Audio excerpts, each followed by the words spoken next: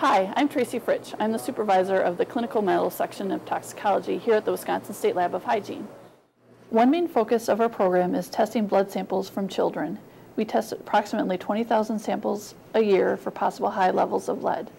At levels greater than 5 micrograms per deciliter, lead can cause learning disabilities, attention disorders, hearing loss, and other problems.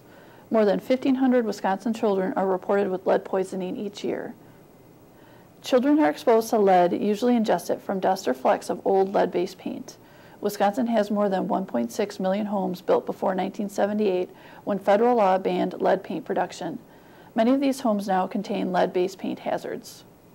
In our program, we work closely with local health departments, healthcare providers, and the Wisconsin Division of Public Health on lead poisoning prevention efforts in the state. The State Lab's Environmental and Industrial Hygiene Metals section tests paint chips, as well as air, wipe, and soil samples for lead as part of these efforts.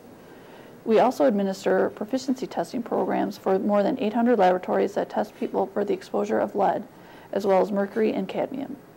These programs are federally supported and provided free to the participating laboratories. This program helps these labs provide accurate results to the children and families they serve.